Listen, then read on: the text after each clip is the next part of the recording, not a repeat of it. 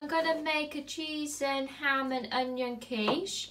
So the ingredients you would need, I've used the lighter mature cheddar cheese and this one. And it makes up 80 grams, so that's 2 of your healthy extra A's. I've got some chopped up ham, that's 125 grams. And I'm going to use some parsley, red onion, eggs, 3 eggs, fry light, and I've got the fat-free cottage cheese. The frying pan with fry light, so I'm just waiting for that to heat up. Then I'm going to place the ham and the onions in the pan. So I'm just adding in the onions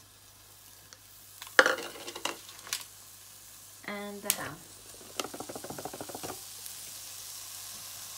I'll let that cook for 5 minutes. So I've just cracked the 3 eggs and 150 grams of the cottage cheese and parsley. I'm going to mix that together and then I'm going to put in the cheese in afterwards. All the egg mixtures mixed up and my ham and my onions done. So what I'm going to do now, I'm going to place the ham and the onion in my quiche dish on the bottom, and then I'm going to top it off with my egg mixture.